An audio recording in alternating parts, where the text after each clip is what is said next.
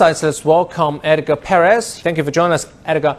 China dealt with more than 500,000 IPR cases in 2020, reflecting a significant increase in law enforcement. How do you evaluate efforts on the protection of IP in China so far? I think there's been a great progress. And if you look at the statistics at the moment, more than 80% of members of the community are in favor of the current progress in China.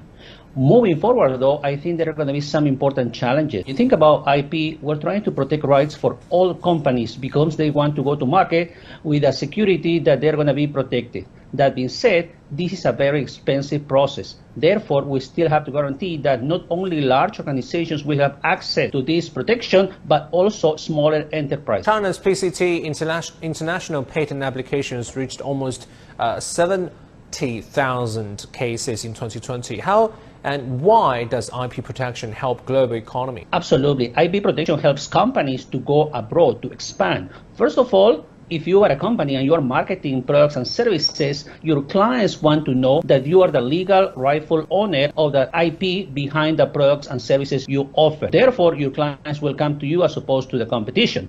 It gives you a clear competitive advantage against companies in the same business. If you're looking to expand into other markets, equally, it needs to definitely to have that protection. And finally, IP also allows you to become a more credible player in the business. If you go to the bank and you're looking for credit, if you have assets like IP rights, that's something that could serve as a collateral. There are a series of actions using high tech for IP protection, such as blockchain across the world. What's the future for IP protection technology? Indeed. The blockchain is a decentralized ledger and will help you record transactions there with a level of clarity. So definitely there won't be any discussion. Many of the issues that current courts are facing related to IP, it's about timing. Who was the first company coming with this idea? And the difference is, of course, gets even more complicated when you're looking at companies from different geographies. If we apply the blockchain in the future, these type of disagreements will disappear